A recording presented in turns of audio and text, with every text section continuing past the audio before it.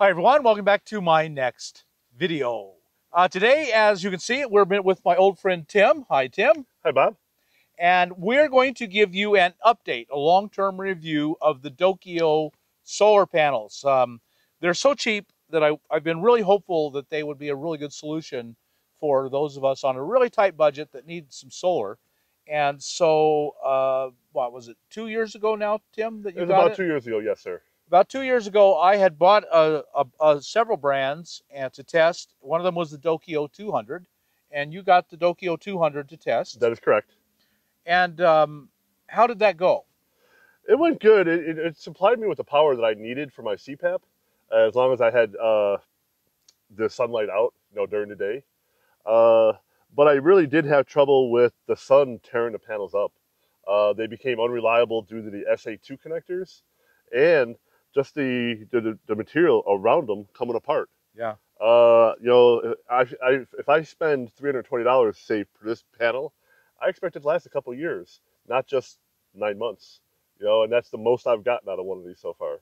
This is my third one, and Dokio has warrantied it for me, but the sun really just tears them apart. So you had the 200 watt. No, you ended up giving that away. I gave it away to another gentleman with Hawa, and then I bought this myself shortly after the van build. And I had these panels individually drop out one by one. I kept on dropping down 25% of total output until I got down to just one panel. And I called up Dokio, and they said, okay, we'll send you another one. And that happened twice so far. And now I keep this away for an emergency, and I don't use it daily. So, well, it's kind of a mixed review then. So you've had three different sets. How about your friend who you gave the 200 to? Is his still holding up? Do you know? That I don't know. I haven't talked to him since the van build. When you gave it to him, it was still working okay. Absolutely. Okay, so you've owned. This is your third set. This is my third set. And the middle set just failed, and then you got this as a replacement. And right. This one is still altogether working. This one is altogether working, and I have it on emergency use only for myself. But I've come to the conclusion myself that I'm just going to use hard panels. They last longer. Right. More efficiency also, too. Right. 200 watts in hard panel will be more efficient than 200 watts in flexible panel. Absolutely. And just looking at it, you can see that the sun is doing bad things. It is. And this really hasn't been used that much. This has really only been put out 4 or 5 times. Right. And you can see it's coming apart. 4 or 5 times, and it looks terrible. It does. It's fraying everywhere. Yeah, so, okay, someone's out there, they're thinking, boy, the Dokios are such a good deal. I'm going to buy them. Would you, after your experience, would you say, yes, go ahead and buy a Dokio? No, I really can't recommend them. I mean, if you're going to spend money, and a lot of us nomads are on set budgets, we really need our money to go far. And I know people need them in their van because they're small and light, but if they're going to stop working on you, what's the use of having them? As light as they are, if they don't work, why bother? Right. So we're not going to extrapolate from this to say that all the folding ones are bad, because we'll just have to test that out too. But we're pretty safe to say now these are going to be a problem. I think that is they are, and I would hate to tell somebody, these are $320 for the complete kit, and I had them last as little as 9 months, and then they were completely out of service. So I guess it's entirely up to you, but I expect more for my money. Right, and just looking at the condition of this thing, it's not holding up. The whole point is to put this out in the sun, yep. And obviously the sun is destroying it. Yeah, and then if you want to angle these to the sun, the wind catches them really easily. You got to tie these down really good. Right, and then you're laying them flat, which kind of defeats part of the purpose. Yep.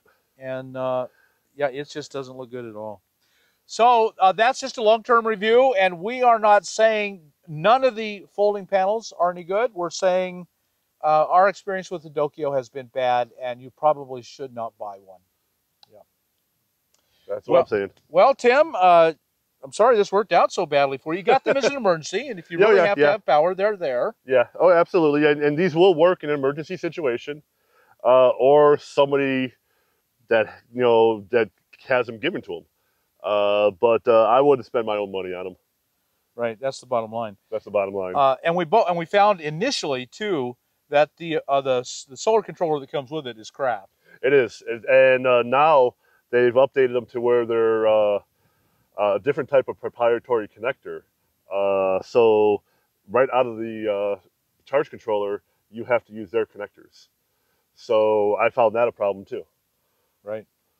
And even though the SA2 connectors aren't really good that they come with, I modified mine with MC4 connectors, and they work much better. But the panel themselves are subject to quality. Right. So that's it. That's the bottom line. The Dokio is just not something we are going to recommend that you spend your money on. And it's kind of those things, you get what you pay for, and too good to be true. Exactly. Or they're just not at the technology we need them to be yet. Right.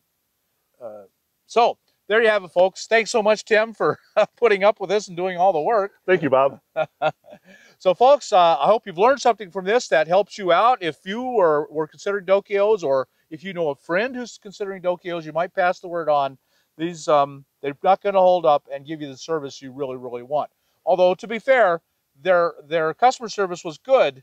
The product just is not. Absolutely. The customer service was really good, and they bent over backwards to get me new panels. But they called them updated panels, but they really weren't. Not enough at least. And when these fail, which they're going to, how often will they keep doing that?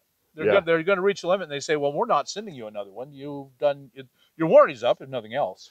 Yeah, I found with these panels, if I cut them into 4 panels and just run 2 lines from each one, I have 4 75-watt panels. Because I found the wires are breaking in between here. Oh, so it's the wires in here. Yeah, so this will end up as 4 75-watt panels down the road. Well, how do you find an output wire? You just cut this out. They're on that end, the side with the connector, and you cut through it, and then you just take your 2 wires and isolate them. Just wire it yourself. Yeah. Yeah. Oh, that's good to know. That's good to know. Yeah. So if you, I mean, you can always reuse them. Us nomads are putting panels everywhere, so. Right. Yeah, that makes it better than terrible. It's better than throwing them away. Slightly better than terrible. Oh. So, Tim, thank you so much for your information and your service with these. Thank you, Bob, for letting me try them out. So there you have it, folks. I hope you got something out of this video. If you did, like us on YouTube, subscribe to the channel, hit that thumbs up button, and we'll talk to you later. Bye now.